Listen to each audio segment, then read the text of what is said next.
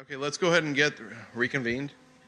We still have a few people coming in, I know. So now it's my pleasure to introduce Kristen John, who was another one of the fellows in the program from 2009 to 2013. She's currently a NASA postdoctoral fellow at NASA Johnson Space Center. So you're going to see, actually, it's an interesting thing to follow on Paul's talk from this morning. So we're now going to shift gears into talking about asteroids, dwarf planets in 2 weeks in a box, which people were asking her, what does that mean? And she said, wait to the talk. So I think we'll all be very intrigued. She had her Bachelor of Science from University of Texas, Austin, and a master's and her PhD from Caltech. So with that, Great. Thank you. Yeah, so you'll have to wait kind of towards the end to find out what I mean by 2 weeks in a box. So I'm trying to capture you guys with an interesting title. So yeah, I'm Kristen John, and I think I was with the second group of fellows that came into the program. So there were no alumni when I started, I don't think. I think maybe the next year there were. So I'm at NASA Johnson Space Center, and I'll talk to you about what I do as a postdoc and kind of how I got there and all the kind of random activities that go on as a postdoc at JSC. Okay, yeah, so I was a fellow from 2009 to 2013, and my discipline or field of study was properties of materials under extreme conditions. So I did my practicum in the summer of 2011 at Lawrence Livermore National Lab with Bruce Remington and Hysook Park. Oh, thank you. And although I was at Livermore, I actually spent most of my time at the University of Rochester using the Omega laser at the Laboratory for Laser Energetics, which I'm sure lots of you are familiar with. And the focus that summer was on strength of tantalum and strength of iron. So this is my, so one thing I always like to joke with this fellowship, if people ask, how did you get this fellowship? And I said I was able to say DOE NNSA SSGF out without stuttering. And so the same thing for grad school, for those of you who haven't defended, to actually get your PhD, you just have to be able to say the name of your dissertation title without reading it. So it's now been a few years, so I have to read it. But so I actually am an aerospace engineer, so that I'm different than most of the fellows here. So I'm not a physicist at all. So all my degrees are aerospace engineering from UT and then from Caltech. And I worked with Ravi Chandran. So I was actually the first in at least our group at Caltech to start working with Livermore. And so we've kind of opened up a relationship there, and they continue to do work of the similar kind that I did. So this is just kind of a one chart on what I did in grad school. So I can sum up 4 years in one slide, which is kind of exciting. So basically we studied at Rickmeyer-Meshkov instabilities. So we have these little targets have ripples on them, and we would impact them with the Omega laser and watch the ripples grow and correlate that to strength. So that's pretty much what we did. So, and then back at Caltech, a professor named Michael Ortiz has a code called Eureka that he's been working on for over a decade. So one of my jobs was actually to validate the code and the experiments by running simulations that compared to the experiments. And this was just kind of another slide that I grabbed from my defense talk. It's basically what the applications of my research were. So, fusion energy is kind of the exciting one, but lots of other applications too. But mostly what we were looking at was strength of materials, material properties. Okay, so what am I doing now? So I'm at NASA as a postdoctoral fellow, and it's part of the NASA postdoctoral program, or NPP. So a week from now will have been a year, my year anniversary as a postdoc. So I'll talk to you about what this last year has been like and kind of what a day in the life of the postdoc is like, but no 2 days are the same. And just to give you a little history on how I got to NPP, so I was getting towards the end of this fellowship, and my Krell funding was actually ending, and so my advisor and I kind of used that as a date to try and get done with my thesis, which actually worked out. And so I had an opportunity to go to NASA because Paul Abel, who I work with, came to Caltech and talked about actually Phobos and Deimos, the moons of Mars, and I thought it was really interesting, and I wanted to go back to Houston, that's where I'm from. And so I pursued that, and after a few applications through the NPP and some government shutdown delays, finally made it work. So I had a few months off from when I defended to when I started, which was actually really nice. And for those of you who haven't started working yet, I recommend that, definitely. Okay, so I'm in a group, the Planetary Science Group at Johnson Space Center. And as I said, I'm an engineer. So I'm an engineer among all scientists, pretty much. There's about 5 engineers in the whole group. And then that being said, we're also the one science group pretty much within Johnson Space Center. So you probably think of Johnson Space Center, it used to be called the Manned Spaceflight Center. So everyone's all about human spaceflight. But then we have our little group. We're kind of the outcast there at JSC. So within that group, I'm one of the few engineers, and within Johnson Space Center, we're kind of the outliers. So it's actually interesting. I kind of like that because I don't do the same thing as everyone else, and I'm kind of unique and can use that to my advantage, I think. So, okay, so one of the reasons I am where I am in this postdoc is to kind of bridge the gap between the science and the engineering. So they needed more engineers in our group, and they need people to be able to communicate with the scientists across the different disciplines. So I actually have two advisors. So one's an engineer who's had a lot of experience, and another one is Paul Abel, who's the lead scientist for small planetary bodies. So Paul Miller and I actually were, on Monday, just heard him give a talk here in DC at the Small Bodies Assessment Group. Okay, so this kind of ties in what Paul was talking about earlier today. So I won't go too much into asteroids because you heard a lot about that this morning. But I'll talk a little bit about how I'm involved with asteroid research. So because I work with Paul Abel, who's the kind of the asteroid guy at Johnson Space Center, I try to get involved in anything asteroid related that I can. So two of the missions, which you've heard referenced, one is AIDA, another one is ARM. And AIDA, I mostly just sit in on some telecons. I haven't contributed much, but I'm hoping to. ARM, I've actually helped contribute different surface properties, doing research on what's been done in the past, what we know about other asteroids that we visited, or what we think we know, and then kind of proximity operations, what we're going to do when we get to the surface. So just a quick tidbit on each of these. So AIDA is the Asteroid Impact and Deflection Assessment. So Paul mentioned DART, which is the NASA mission. So it's Double Asteroid Redirection Test.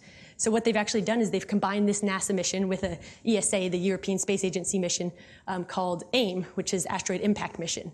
So basically, AIM is the asteroid rendezvous spacecraft, and DART is the actual asteroid impactor. So they're going to go up separately, but they're going to work together. So that should be really interesting. And as Paul said, they're going to Didymos, a binary system. Okay, and then there's the Asteroid Redirect Mission, or ARM, which you may have heard about in the news. It gets a lot of press. And so they actually are most likely going to be utilizing the gravity tractor planetary defense technique, which should be interesting to see. So the kind of very high level objective of ARM is to visit an asteroid, redirect its trajectory, in this case using a gravity tractor, and then bring a boulder off the surface and put it in a lunar retrograde orbit. Okay, so one of the things that we do in our group we have a couple meetings each week where we basically brainstorm and we do mission concept development, and we kind of come up with ideas on what kind of missions could we do, how could we get the scientists in our group involved. So that's something I really enjoy at my job. It's kind of neat. So it's not necessarily funded to do any of these missions. It's more like, if we had money, what would we do? And we're hoping one day someone will come and give us money. So kind of a hot topic lately is Ceres, Dwarf Planet Ceres. So I'll talk a little bit about that just because I'm very interested in this body. Okay, so I won't go over this too much. You guys probably know what asteroids are. So we have asteroids close to us, near-Earth asteroids, which are the ones of interest for planetary defense. They're also located in the main belt. There's Trojan asteroids located at Jupiter and near almost all the planets, and then the Kuiper Belt objects. Okay, so is Ceres a dwarf planet or an asteroid? That's an important question. So all of us here, of course, remember Pluto when it was a planet.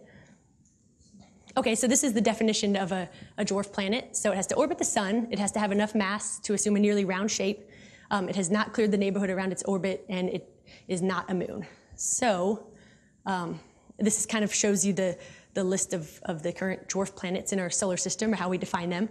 So Mercury is not a dwarf planet, that's just for scale. Okay, so in 1801, when Ceres was discovered, it was the first discovered, because it's the largest, but we defined it as an asteroid, and it still kind of is an asteroid, but we really refer to it as a dwarf planet, and it's very different than all the other asteroids. But what we're also learning is that all the dwarf planets are very different from each other, all the asteroids are different, and the definition between asteroid, dwarf planet, even between asteroid and comet, there's kind of a fine line there. Okay, so Ceres is located in the main belt. It's the biggest object there. It's not that, scary looking, but that's just to give an idea of where it's at. And to scale, that's about how big Ceres is compared to the moon and Earth. And this is a chart I use all the time when I'm talking about asteroids. So these are asteroids that we've visited with spacecraft. And so I was wondering, we never see Ceres or Vesta on this chart, and I wondered why. And so I went to the Planetary Society lady who has a blog who puts this together and found out why. That's because Ceres is that big. So compared to all the other asteroids that we visited, it's difficult to put that to scale. Okay, so how big is Ceres? So I'm from Texas, so it's about the size of Texas. So that gives you an idea of what we're talking about. Okay, so as you know, Dawn is at Ceres right now, orbiting. So this was the resolution with Hubble before we went to Ceres. This is the resolution now, and this is actually a couple weeks old, so it's better than that even.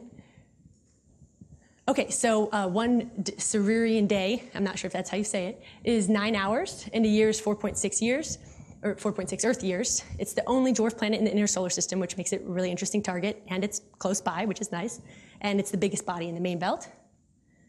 It's also named for the Roman goddess of agriculture, which is the same word that cereal is derived from. So next time you're eating cereal in the morning, you can think of Ceres.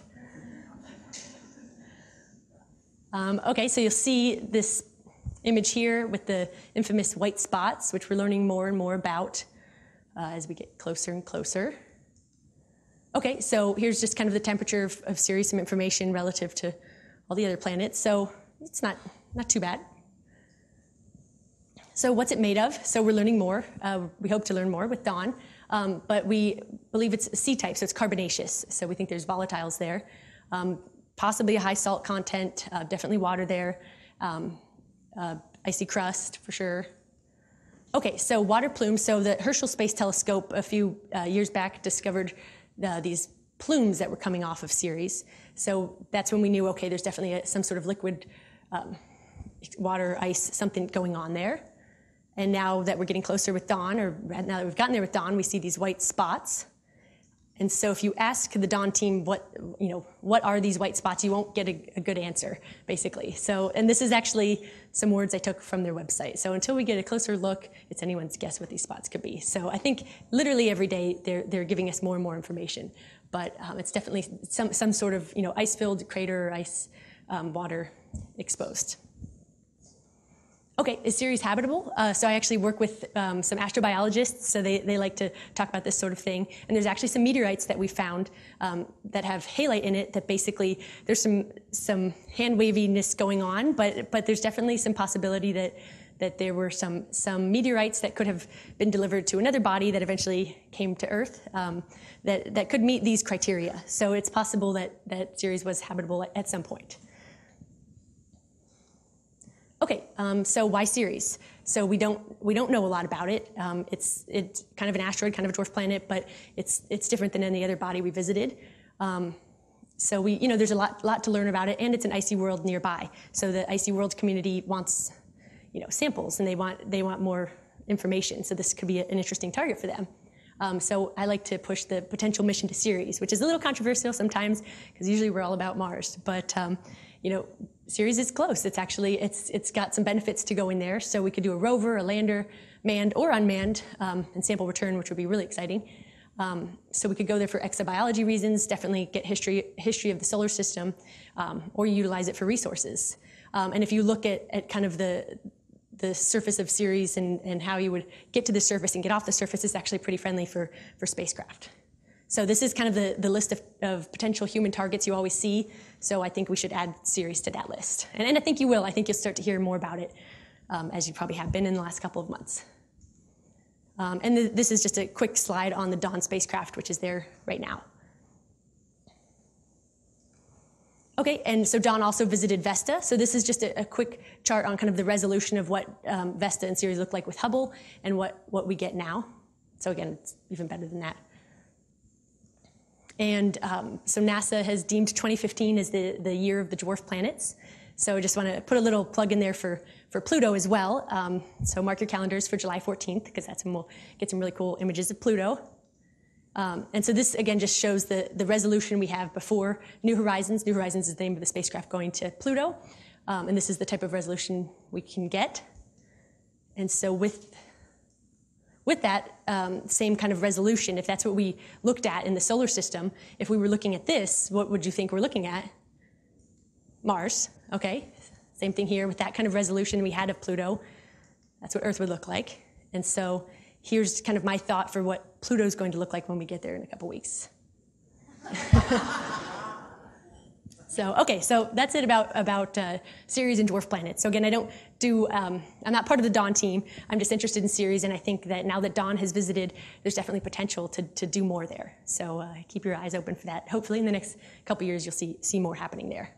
Okay, so most of my time is actually spent doing experiments on the space station or trying to get experiments up onto the space station. So that's why I'd say I spend 75% of my time actually working on. So here's just a picture of the space station orbiting the Earth, and there's a picture of one of the modules from the inside. So it's very, very crowded, but we're hoping to add a few more things there. Okay, so you guys are all aware of what happened this past Sunday with SpaceX. So it's definitely disappointing. And I've always, been interested in watching SpaceX and orbital sciences succeed, but now even more so because I'm relying on them to get my experiments to a space station. So that was definitely disappointing, but even the attitude just this week through emails, I can see people are just moving forward and carrying on. And then it kind of reminded me of this quote, which is sometimes overused in the space program. And obviously this is in regards to the Apollo program, but I like this quote especially because it was said in Houston in the 60s. So it's definitely a setback what happened to SpaceX, but space industry is not easy, just as nuclear science is not easy either. So I think we can all kind of relate to this kind of problem. That's why we do what we do, because it's hard work and it's interesting and we're challenging ourselves. Okay, so some folks high up in the space station program decided it needs to be easier to get science experiments to the space station more quickly, and the space station has a finite lifetime, so it's good that they're finally realizing this. So in the background there, I just put a few charts to show these are the deliverables that we have to get as far as integration to get your payload safely to the space station. So there's a lot of work, so you can see why I spend a lot of my time working on this type of stuff. But it's exciting that we get the chance to do it. So I have two experiments that are now funded to go up on the space station, and each of these projects are basically worked by 3 people total. So I'm one of the 3 on each of these teams. So it's a small team, very small budget, but we have the approval and we have a slot on a launch vehicle, which is exciting. So the first one is DNA sequencing in space. So again, I said my background is aerospace engineering, so I don't know a ton about DNA sequencing, and everything I've learned in the last couple of months. But basically, we're sending a small off-the-shelf product. It's a DNA sequencer that's smaller than it's ever been before, which is why we're able to do this. And basically, we're just going to test it in microgravity and see that it functions the same that it does here on Earth. So why do we want to do this? So there's lots of reasons. So definitely, we can monitor the environment on space station, look for any sort of bacteria or mold that might be growing there. There's research opportunities, medical operations, and then one of the people on our team is an astrobiologist, so we definitely have some interesting ideas for the future of DNA sequencing, not just on space station, but on future missions. Let's see. Okay, so the benefits to in-flight sequencing. Basically, you can do this real time. You can do this on the space station. Right now, the microbiology capabilities on space station are less than that of a high school or even a junior high. So any samples that they take, they have to bring back down. They can't do anything up there. So with sending a DNA sequencer up there, now they could do a lot more on station than they could before for a pretty simple effort. And so it reduces the down mass. They don't have to send samples back. They can do real-time analysis. And as we go to further away destinations, this will be critical. And again, astrobiology, science investigations, which we're interested in. Okay, so this is what it looks like. It's this little thing right here, so it's smaller than your iPhone. So it basically uses nanopore technology, so it can do DNA, RNA, and protein sequencing. We're just sticking with DNA sequencing for now because to start simple. And we'll be the first to do DNA sequencing in space, which is pretty exciting, and it's getting a lot of PR at Johnson Space Center, which is exciting. So even the center director there has talked about us to the whole center, which is exciting. So yeah, there it is. It's called the MinEye, the device. It's 120 grams. It's just a few inches long, and it's powered by either a laptop or tablet. We're sending a tablet just because it's already certified, or it's being certified to go into space, and that's a big part of it, is using things that are already allowed on station. So this is kind of the technology that it uses. So right here you have these nanopores on this. This is called the flow cell. So you have nanopores right there, and so you just insert your sequence. And so the nanopore is basically just a really small hole, but it has an ionic current that passes through the nanopore and measures the current as it passes through, and basically we get a readout of the DNA. So the neat thing about this is you can sequence anything. You don't have to know what you're sequencing before. So some of the other technologies in microbiology, you kind of need to know what you're sequencing. Here you could take any sort of sample and get a DNA readout. Okay, and this is just kind of what we call the concept of operations, or ConOps. In the space program, we use that a lot. I'm not sure if you guys are familiar with these, but it's basically just a pretty picture that shows all the steps on how this will work. So we launch the item. We have to stow the samples in cold stowage, and the crew will come. And one of the critical things is making sure that the crew doesn't spend too much time on your experiment, that they don't have time, basically. So you have to minimize that. So the crew comes, they thaw your sample, which our sample is so tiny it takes like a minute to thaw. They connect our device to the tablet, they inject the sample, they throw away the empty syringe, and then they let it run for 48 hours, then come back and put the computer away, and we're learning how to do Wi-Fi on space station, so our data will magically appear to us, which is great. And they save the flow cell, because we do want that back, stow the device, and we'll have them do that whole process 3 times with 3 different samples.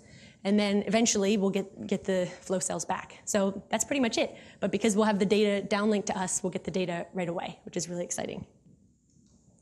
Okay, so the other experiment that we have going up is basically to study asteroid regolith on the space station. Regolith in general, but mostly we're interested in for the purposes of asteroids.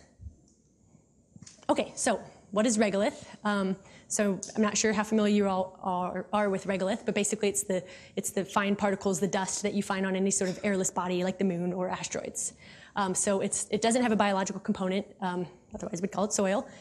So it's dry. It mostly has sharp-edged grains, and it's held together by microgravity and different forces happening there. So it's really not a lot like what we have studied on Earth. And we haven't been able to study this in space for more than, all we've actually studied this for is 30 seconds at a time on a bunch of microgravity flights, parabolic flights. So this hasn't been studied for more than 30 seconds at a time. So you'll read a lot about the Apollo astronauts kind of complaining about regolith and how it smelled like gunpowder, and they're not sure about the health hazards. And it destroyed a lot of the different equipment that went up for Apollo. So these are just some quotes by some astronauts and people that worked on the Apollo missions of how detrimental it was to all the equipment and the spacesuits. So this is, for future exploration, this is something we have to really understand. Okay, so we know even less about the mechanical properties and the behavior of regolith, which is what we're interested in studying. So we want to, and one big thing for future missions to asteroids, manned or unmanned, is how do you actually attach to the surface? So there's very low gravity on asteroids, so you need some way to actually anchor to the surface. And so as you probably saw with the mission to the comet a couple months ago back in the fall, and then again when the Japanese went to an asteroid a couple years ago, we don't have a great success rate in attaching to these small bodies. It's very difficult. So we have about a 50-50 success rate of successfully attaching to these small bodies. And so we're interested in how the regolith compares to the actual bolt composition. And we're interested in, again, just the physical properties. What's the strength, the hardness, the size distribution? How deep does the regolith go? So this is what our experiment is called, strata, because we're studying the stratification of the regolith in microgravity. So this is just to kind of catch people's attention so they see that this is an important thing, especially at Johnson Space Center. So we're all about the astronauts and the crewed missions there. So if they want to send astronauts to any sort of small body, airless body, we need to understand how to cling to it first. Okay, so these are kind of the objectives of our experiment. So basically, it's the initial experiment, but we're hoping to send up a facility that we can use for future investigations to study the fundamental properties of regolith. So we're starting with how it behaves in microgravity, and we'll provide fundamental data that will be used for models. So a lot of the stuff Paul was talking about, we're interested in different properties. This type of data could actually help with those models.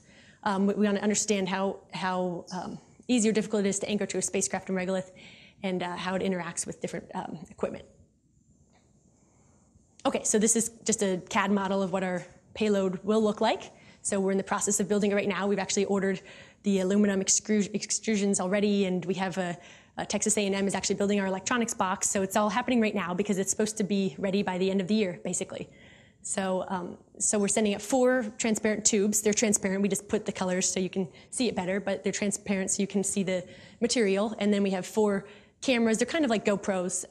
They're called Hack HD, but and those will monitor each of the tubes, and we'll basically image these simulants in time-lapse kind of fashion. And they'll be in a vacuum. We'll have them in vacuum before we send them up, and then we'll restrain them so that the regolith isn't moving upon launch, and then we'll restrain it again when we bring them back down. And it's completely passive. This time around, we're trying to keep it simple, so it's really just a camera looking at these tubes filled with regolith to see how the different particle sizes distribute and how they move. So we're hoping in future experiments we can do more active experiments.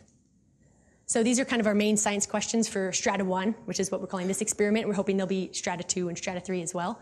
So how does the regolith evolve under microgravity and ambient vibration?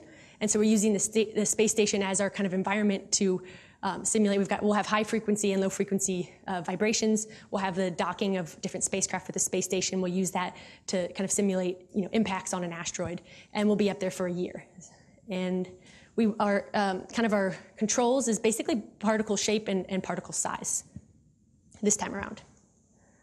These are actually what we're putting in the 4 tubes. We finally decided we have about 13 scientists that are actually on our team. So people are really interested in this research.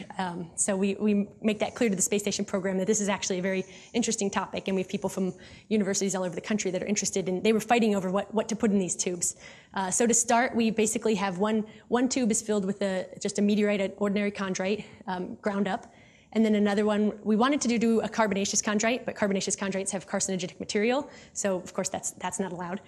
So we have a professor, Dan Britt at UCF, is creating he has his own formula for a carbonaceous chondrite that's not carcinogenic. And then the last 2 will basically be glass beads. So there'll be 3 size distributions, and one will have rounded beads, and the other one will have the same size distribution, but they'll be sharp-edged fragmented beads. So again, there's just kind of a picture of the layout of what it looks like. So the volume, so it's not too big. It's 16 by 19 by 11 inches. And we picked that volume because it fits in a little place nicely in space station. They're still deciding where to put us, but we're designing to make it as easy as possible for them. What we really want is kind of the best micro-G environment to represent an asteroid, the surface of an asteroid. So there are actually different levels of micro-G of gravity within the space station, but they have what they call I think it's called the micro-G ellipsoid, but so there's certain locations that we would rather be, and so one of them is actually the Japanese module. So that's where we're hoping to go. So they're probably going to stick us right in there somewhere, and we'll have an accelerometer package that will tell us what accelerations we're exposed to. So there's just a picture of one of our tubes. This is some testing that we're doing right now at UCF, University of Central Florida, with the tubes, trying to figure out the right lighting and how much to fill them. And there's the picture of our camera, which is pretty tiny. So we have to do all sorts of testing. So because this is supposed to get science experiments to station more quickly, there's no rules on.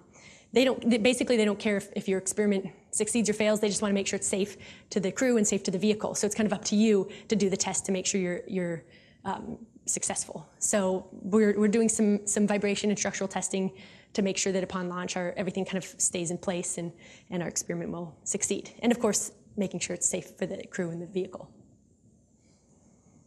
I won't go over this, but basically we're hoping for future experiments here. So these are kind of some of the science questions that we've thrown around, and engineering questions as well, like how to anchor to the surface. Sample return is a big thing. How would you go grab a sample? So if anyone has any ideas, feel free to come up to me afterwards and let me know. Okay, and this is again just our kind of concept of operations for Strata 1. So we'll launch the assembly, we'll install it in some designated location that we'll hopefully find out about soon. The crew will come set it up, which is basically doesn't take much to set it up. Basically, they just plug in the power and attach it somehow. And then it'll operate autonomously. So we have the electronics package, the code written in there. It'll actually take the pictures by itself. And then the crew only has to come every 3 months and take out the SD card and downlink the data. So it's pretty simple. And then that's pretty much it. Then at the end, they'll uninstall the tubes at least. We're trying to decide what pieces we want brought back, but at a minimum, we want the tubes brought back. And then they'll stow the hardware for return, throw away everything else, however they do that, throw it out the window, I guess, and then return what we want. So that's pretty much it for that. So let's check my time. Okay, so last I'm just going to talk a little bit about analog missions. So, the asteroid redirect mission and the AIM mission, and those are real missions. These are analog missions, is basically us going to other locations or doing other things to simulate a space environment. Okay, so NEMO 20. So you guys may have heard about the NEMO missions. They usually do pretty good PR, but basically it's the underwater studies. So I've been fortunate enough to be on the team for NEMO 20 to study, to help get ready for this mission.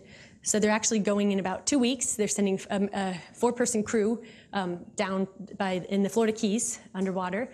And this one's actually really interesting, and one of the reasons we're involved is because they're simulating a variety of surfaces and gravity levels. And so they're actually they'll have like an asteroid day and a Phobos and Deimos day and Mars days. So that's kind of interesting. And they're also doing communication time delays to represent if they were on Mars, they'd have some sort of comm delay. So we helped kind of develop what kind of things you would want to do on an asteroid. We helped develop some of the tools that the crew might use. And then there's a couple of engineers there that actually went and used 3D printing and machining to actually build some tools kind of representative of what we think astronauts would have on the surfaces of these bodies. So it's kind of exciting to be a part of that, and it's definitely different than anything I've done before. So if you'll hopefully see this in the news in the next couple of weeks as they're down there doing their research. Okay, and so I said I would tell you what 2 weeks in a box means. So basically, as a postdoc, you have flexibility, so you're not necessarily funded to do one thing in particular. In general, you're just kind of funded. So if your advisor is nice enough, you can spend your time doing random projects. So there was basically they were looking for volunteers for a 2-week study inside of this habitat here. It's called HERA, which is a Human Exploration Research Analog. So you had the qualifications, you had to have some sort of advanced degree in engineering or science. And you had to have 2 weeks free where you could go overnight completely. You stay for 14 days locked up with 3 other people in this habitat. So it's 150 cubic meters. So I signed up, I was selected. I actually got to be commander of the mission, which was kind of exciting. And it was me and 3 guys, so I think maybe they wanted to look at the psychological aspects of putting a lady in charge of 3 guys. And actually, most of the research scientists studying this study are psychologists and behavioral scientists. So it's a lot more about, what does isolation do to you? They played a lot of games with us. They did a lot of psychological stuff on us to understand how you handle stress and that sort of thing. So this is kind of the mission patch that we developed. So we actually had 2 doctors on our team, 2 medical doctors, which was exciting. So that's why we put the medical staff there on the logo. And then 2 aerospace engineers, myself and another from Johnson Space Center. And then that's where all of us are from. So I just put up a couple pictures. This actually shows all the different equipment that we were wearing. So they had 14 cameras watching us at all times. So they had 4 high definition cameras, very high definition we saw later. And then, and then 9 other cameras. And pretty much they could see you anywhere. They said they were always watching us because of course safety is a big thing there. And we were human test subjects for 2 weeks. So we wore heart rate monitors. We wore a badge around our neck that showed where we were relative to everyone else. So one of the things they were interested in is how were we interacting with each other, how close were we to each other, and, on day 10 were we standing further apart when we had conversations, that sort of thing. And we had headsets to communicate with mission control, so you couldn't talk with anyone during this time except mission control. And this was a picture, we all tried to take this picture to make it look like we were floating, but we did have gravity. I do get that question a lot though, but so here's just a few of the pictures of stuff that we did inside. So we did a lot of medical operations. So we actually got to learn how to do ultrasounds on each other, which was exciting, especially for those of us who weren't doctors, medical doctors. So that's us doing another medical simulation, a lot of emergency simulations. We did rover assembly. We built a robot. And we did analysis of meteorites with a microscope. And the coolest thing, I think, was actually we got to fly a simulator. Basically, it's the same asteroid simulator that they use to train the astronauts. And so the days that we did this, they actually had people come in on the outside of mission control and operate this software for us. So that was really exciting. So that was my favorite part. So again, just a couple more pictures of us hanging around. There's our bunks. We basically each had a little bunk that was the size of a twin mattress. So it was 2 stories. So the bottom story was where we did all the research type stuff and analysis and experiments. And then the top floor was exercise, and then the kitchen. And then right above that was the kind of a little loft where we had all of our bunks. So yeah, that's pretty much it for this study. It's really interesting. There's a lot I can't talk about because they don't want to ruin it for future test subjects. But if any of you are interested, I think you have to be between like 26 and 50 and in good health, and you have to have an advanced degree. So if anyone's interested, come talk to me. They're always looking for volunteers. And next year, 2 weeks is going to turn into 30 days. And the year after that, it's going to turn into 60 days. So I think it's good I did it when I did. And I keep in touch with all these guys too, by the way, so it went well. It was successful. So I was going to show a video, but I'm going to skip that. But if anyone's interested, I've got it on my laptop. I can show you a little tour of the facility where we stayed, in case you're interested in living there for a couple of weeks. Okay, so I love this quote because it's so true. So as I said, for a postdoc, you kind of have some flexibility. So as you've kind of seen, I work on a bunch of different stuff. And the last few charts here, which I'll go over quickly, is basically a couple other projects that I'm interested in and have spent some amount of time working on. But that's why I really, really like being a postdoc. I get to kind of do what interests me, as long as my advisor is okay with that. Okay, so again, mission concept development is a big thing. We have a lot of meetings where we just sit and think of ideas, which I think is really cool that we get to do that. I'm really interested in CubeSats, so I see a bunch of the other NASA centers getting really involved. So CubeSats are basically 10 centimeters by 10 centimeters by 10 centimeters, and you can set them up real cheap. Usually you can get a free ride into space, and it's becoming a big thing, and so I'm trying to get our center more involved in that. And I'm always looking for ideas. So again, if anyone has ideas on some sort of experiment that would be interesting, in your industry, let me know, because I think there's always potential for stuff that we just haven't thought of. And then this is just, I won't go over this, but this was just a concept that our team had come up with, and I kind of spent some time kind of studying this idea. That we could use CubeSats or smallsats to basically go to the L4, L5 Lagrange points, where we know for sure there's one Trojan asteroid sitting there, and go look for others. Basically just send us a small sat with a camera and look around and try and find more Trojan asteroids, which I think would be really cool. So again, no funding for this, but if you have a few $1 million, I'll take it and go do this.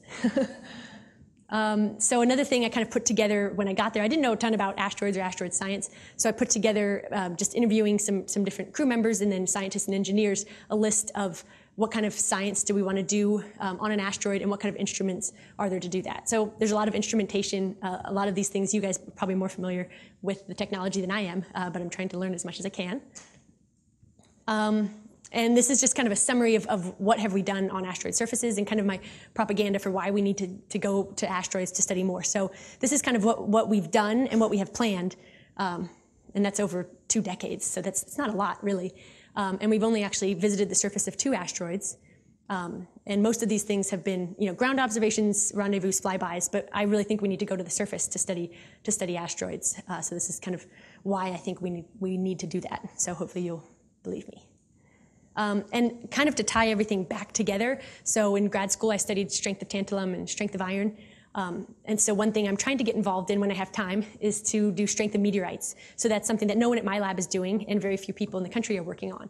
So I'm interested in studying the strength of ordinary chondrites and carbonaceous chondrites. So I've actually been granted a big chunk of an ordinary chondrite, and I have a machine. It's not actually that one, I don't have a picture of it, that in the lab that no one's using because no one does this sort of thing at Johnson Space Center.